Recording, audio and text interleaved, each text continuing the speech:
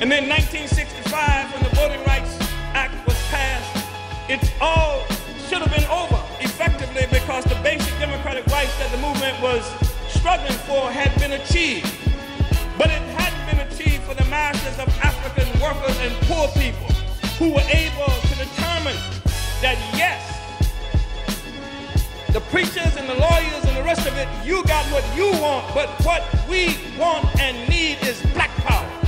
And the demand for black power did more than anything, what it did was change or expose the real nature of the struggle that we were involved in, and made it clear that we're not out here trying to struggle to change anybody's mind. What we want is power over our own lives. And when the movement determined that the issue was power, what it did was put itself in the same level as all the other revolutionary struggles to oppress people happening everywhere in the world.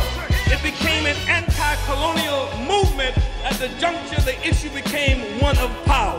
When they said power, it united with the struggles being led by people like Che Guevara, not only throughout Latin America, but in Africa, and all the oppressed and fighting peoples of the world. That became a crucial issue.